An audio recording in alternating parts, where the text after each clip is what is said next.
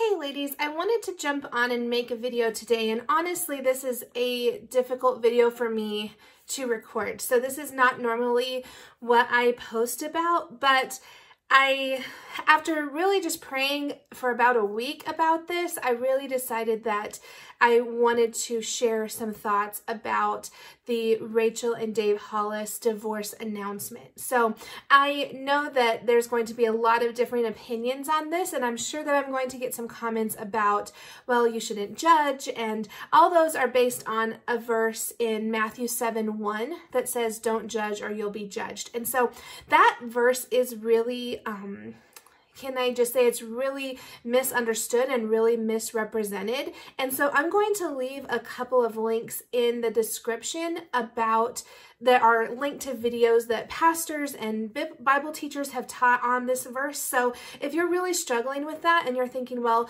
the Bible says I never should judge anyone, I want you to know that that's not true. And those videos are going to show exactly why that verse, they're taking that verse in context and really telling you what that means. And so maybe in the future I'll make a video about that, but just to give you some biblical teaching on that, I'm going to leave those links in the description for you. Now, the reason why I kept coming back to making this video is because of a verse later in that chapter. So in the same chapter, Mark chapter 7, it's verses 15 and 16, and Jesus says that whenever you're seeing false teachers, that they come like a wolf in sheep's clothing, and that you're going to know who they are by their fruits. And so basically Jesus is saying, look, there's going to be false teachers among you, and the way that you're going to be able to tell is by looking at their fruits and lining up what they say to the Word of God. And so that's what I'm hoping to do in this video. I want you to know that my heart is to teach and really help those Christian women who are struggling right now with this announcement. So I have seen tons of comments on both Dave and Rachel's announcements on Instagram, and women who are saying, if your marriage can't survive, then there's no hope for my marriage. Or there was even one woman who said that she was thinking about calling off her wedding because of this announcement. And that's the reason why I decided ultimately to make this video, because I want you to see some of the dangers in Rachel's teaching. And what we're going to do is, I don't know her personally, so I'm not going to pretend to, but what I am going to do is look at her fruits. So this video is not going to be like conspiracy theories or my opinions, but it's going to be, we're going to look at what she has said, either in direct quotes from her book or direct videos that she and Dave have made. And I'm not even going to use social media posts in this, because I know that, large influencers have social media teams, and so I'm not even going to list any kind of social media references in here. So we're just going to look at her fruits, the words of her book, the words that they're speaking out in their videos, and then we're going to line them up with what God's word says and figure out what we can really take away from this announcement and from Rachel's books and teachings in general. The first concern that I have with Rachel, and maybe this video wouldn't even be created if she didn't brand herself first and foremost as a Christian. So she speaks in her books about God. She talks about being a Christian. She shares verses, and her first book was actually published by a Christian imprint. And so this was geared towards Christian women. I know many women's ministries that were using this book as a devotion in their classes, and that just makes me cringe, because there are several things in her books and that really make me believe that she isn't really following what the Bible says. And one quote in particular, and I'm going to read this word for word, she said in her book, Girl, Wash Your Face, she said, just because you believe it doesn't mean it's true for everyone. Faith is one of the most abused instances of this. We decide that our religion is right, therefore every other religion must be wrong. And women, that is absolutely wrong teaching. Let's look at what God's word says. In John 14:6, Jesus said, I am the way, I am the truth, I am the life. No one comes to the Father except through me. There is no room for misunderstanding in there. Jesus says, I am the only truth. I am the only way. You can't get to heaven. You can't get to the Father through anyone else, any other religion, except through me. That's what God's word says. Now, let's jump into her advice about marriage. Now, I am going to be referencing a video that she and Dave made on their YouTube channel called 5 Tips to Improve Your Marriage. And the 5 tips that she gave to improve a marriage. Now, remember, mostly her audience is Christian women, but her tips were: do your Enneagram, make a date like a date night, commit to great sex, hire a cleaning person, and go back to the beginning, basically go back to the beginning of your relationship. Now, whenever I look at all those things, they might be good tips. You know, knowing your husband's personality is helpful. Having that one-on-one time and date nights is helpful. Certainly, sex is an important part of marriage, you know, but some of the things like hiring a cleaning person, those things, they might be helpful, but whenever you have a platform and women are looking to you, Christian women are looking to you to improve their marriages, why don't we grab information from the guidebook, God's word, where in 1 Corinthians 16:14 it says, be completely humble and gentle, be patient, bearing with one another in love. Or Ephesians 5:25 says, love your wife. It's talking to spouses. Love your wife the way that Christ loved the church. Another one is James 5:16 that says, pray for one another. That praying for your husband is a huge tip to improving your marriage, and I'm sad that it wasn't part of that video. Philippians 2:3-4 says, do nothing out of selfish ambition or vain conceit, but in humility consider others as better than yourselves. Or even Ephesians 4:15 that says, speak the truth in love. All these things are words from God's word, from the Bible, that can help improve your marriage.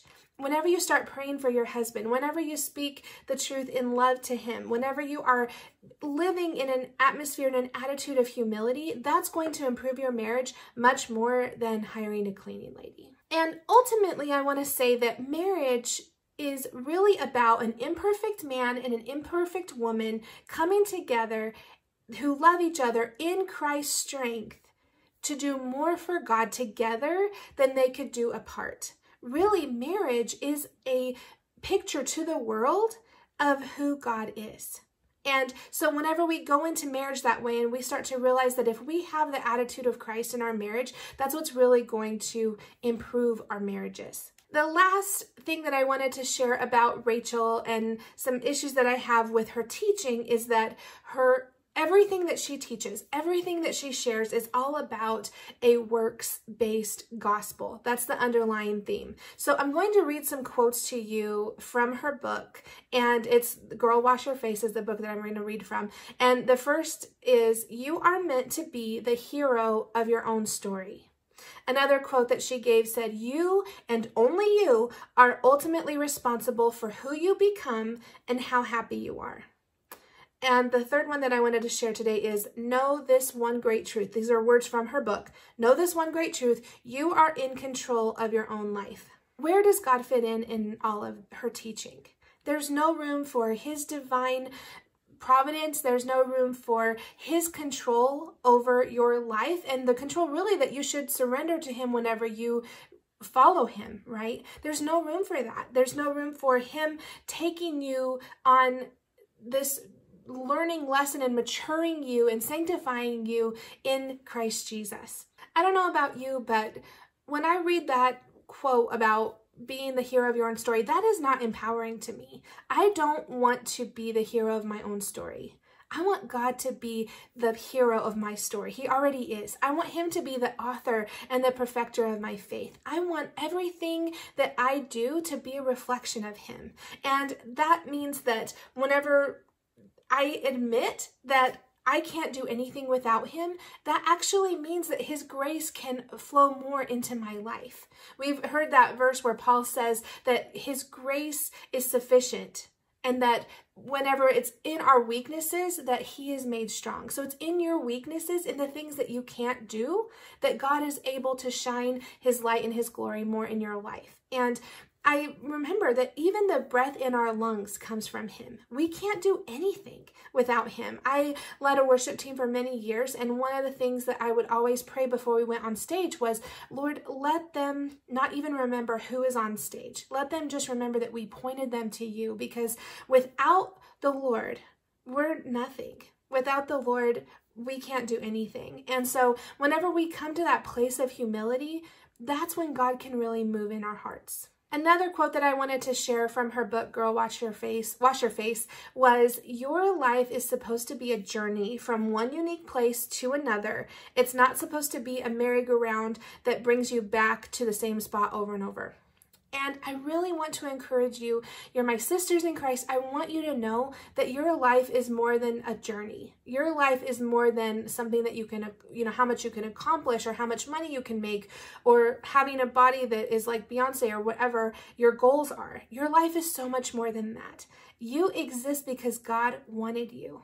And your life, ultimately as a Christian, should be a reflection to the world of who God is. Remember, we're supposed to seek first his kingdom and his righteousness, and then all these things will be added unto us. And the truth is, if God wants to take us back to the same place over and over, like he did with the Israelites in the wilderness, he will do it. If he wants to take us back to those places, and as he's maturing us and growing us in his image, he'll do it. And so ultimately, we're not in control of our lives. There are things that we can do to be more productive in our day, sure, or things that we can do to have a better, have better systems in our homes or do better at work. Those are all helpful, but at the end of the day, he's ultimately in control of everything.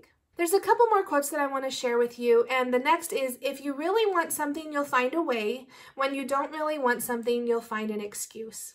And so these kind of quotes are what really tells me that Rachel is speaking heavily on the value of works. And if you've read the book or you've seen any videos about Rachel, you'll know that one of the biggest things that she talks about in her book is that if there's an example she gives, if a friend says they're on a diet and then they get off the diet, that you shouldn't respect them. And that right there is based on works. Another quote that she gives is that hope is not a strategy. And I can appreciate what she was trying to say there. She was trying to say that there's a value in action, and I definitely agree with that. But I'm reminded of Isaiah 40:31, where the Bible says, those who place their hope in the Lord will renew their strength. And so whenever we take things like that, hope is not a strategy, what we're saying is it depends all on me. And the problem with the works gospel is that when something happens, maybe like a divorce in her case,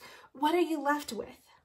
Now you're the hero, right? You're supposed to be in control. And so it's now up to you to fix it. It's now up to you to make it work correctly. And there's no room for grace in a works-based gospel. Another quote that she gives says, never break a promise to yourself. I think another part in the book, she says, what if you just decided not to break promises that you made to yourself? And the problem with that is we're fallen people. Everyone in this earth has broken a promise to themselves. And what about the oath that God gave, that we give before God whenever we enter into marriage? A works-based gospel has no room for error. It has no room for fallen people. But there's good news, and that is that God's gospel of grace does. The gospel, the true words of God, give room for fallen people to come back and to be restored by someone who's greater than they are, by the Lord, and really just experience what grace is versus trying to do everything on our own. Romans 3:23 says, for all have sinned and fallen short of the glory of God. We have all broken promises to ourselves. We all mess up. And the beauty of the gospel is that means we need a savior, and he is here for us. Even the title of her second book, Girl, Stop Apologizing, really gave me cause for concern, because just thinking about the Christian life, your Christian life begins when you apologize, right? Whenever we repent and say, I have done something wrong. I need a savior. I need saving. And so whenever we come into this attitude of, girl, stop apologizing, what we're saying is, I'm in control. I don't have to listen to anyone else.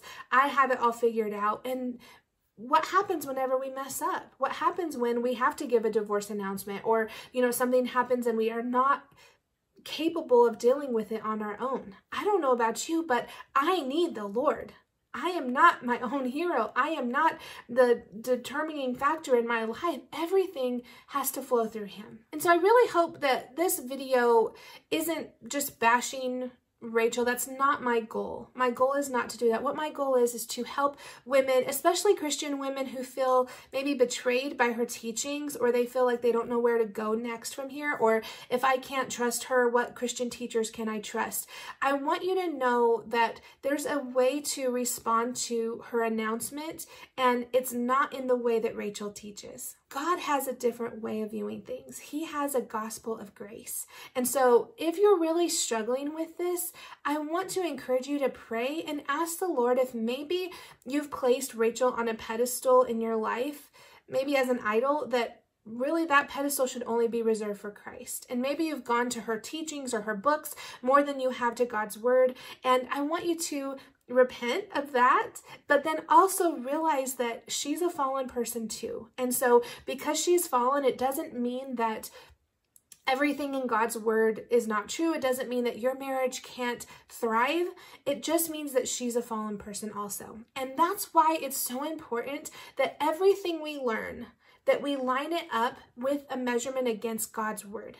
So just because someone claims to be a Christian or they are a Christian, I would even hope everything in my videos that people don't just take at face value, but they go and look up the verses that I share and they look up the teachings that I'm giving, because I'm a fallen person too. Right? I need grace too. And so anytime you're reading a devotion, or you're listening to a pastor, or you're listening to, a podcast, make sure that you're lining it up with God's word first and seeing if it measures up, because that's the way that we can maybe take the good things that are out of this and maybe just let go of the rest. Because what I'm seeing is a lot of women who maybe they're not as strong and founded in God's word. They don't have that foundation.